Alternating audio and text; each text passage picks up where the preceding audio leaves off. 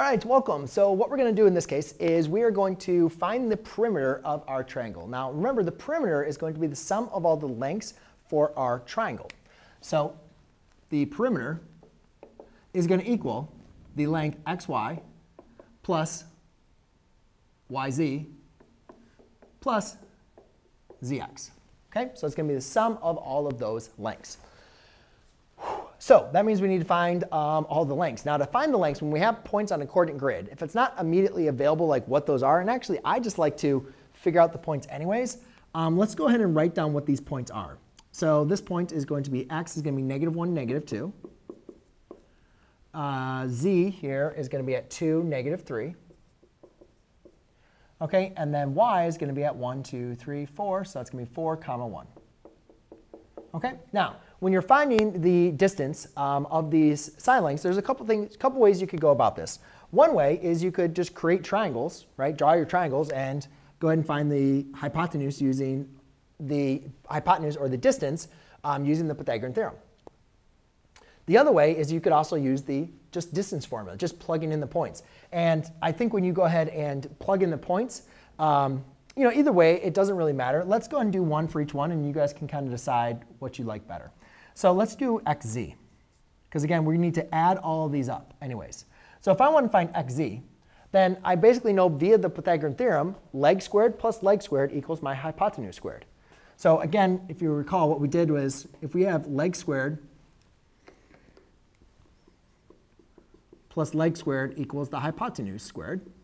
Well, if I need to find the hypotenuse, which is the distance, then that's just going to be the square root of leg squared plus leg squared equals hypotenuse.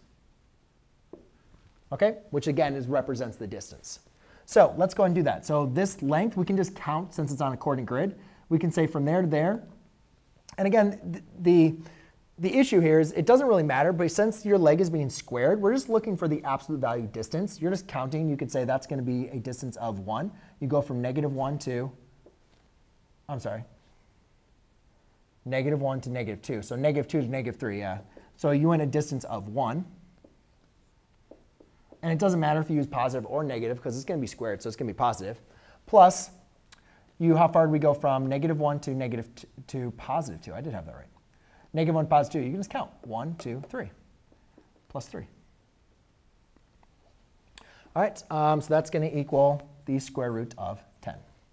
All right, so sometimes it's easy to count, and sometimes you can quickly count it. Other times, it just might be easier to do the distance formula. And if you remember the distance formula, we're doing the same thing, but rather than counting, you can also just find the difference between the horizontal and the vertical lengths. Because when you find the distance between those lengths, that gives you how far something is. So that'd be y2 minus y1, quantity squared. OK? So now here's the important thing. Which one is your x2, y2? Which one is your y1, x1? It doesn't matter again, because it's either going to give you a positive or a negative value, and the value gets squared. So what I like to do is I like to always have z be first and then y. So this is going to be my x1, y1, and this would be my y2, x2. So again, you're subtracting your so if you're going to go from z to x, you subtract y, or z to y. If you're going to go from z to y, you subtract here from there. So again, it's x2 minus x1. So I'll just write it out for this first one, and then I will do the same thing, but I'll do it quicker. So 4 minus 2, quantity squared, plus 1 minus a -3. Notice my use of parentheses. Okay? It's minus a -3. So 4 minus 2 is 2. 2 squared is 4. And 1 minus a -3 is 4. 4 squared is going to be 16. And therefore, that's going to equal the square root of 20, which you could go ahead and simplify to give you, we could go ahead and further simplify that to give you a 2 radical 5. All right, and then the last one, let's just do let's do yx. All right, so if I want to find the distance here, again, I'm going to do the same thing, but I'm just going to kind of do this in my head now. 4 minus a -1 is going to be 5. And then here, I have 1 minus a -2, which is going to be 3. So the faster you get at this, the easier it's going to become. But again, you got to be careful with these negatives. That's why this is helpful to write it out, so you don't make those mistakes with the negatives. And therefore, you have 5 squared is 25 plus 3 squared is 9. So that's going to equal the square root of 34. And that one we cannot simplify, so we'll just leave it as that. And then we are not done, though. I almost got it. Remember, guys, we're finding the perimeter. The perimeter is the sum of all the sides. OK? So the perimeter, and I'm going to leave it as an expression because I don't have a calculator with me, so that's OK. Hopefully, you guys can check my work.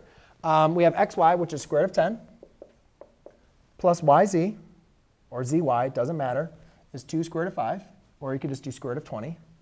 And plus yx is going to be square root of 34. Okay? So there you go, ladies and gentlemen. That is how you find the perimeter of a triangle using the distance formula and Pythagorean theorem. Cheers.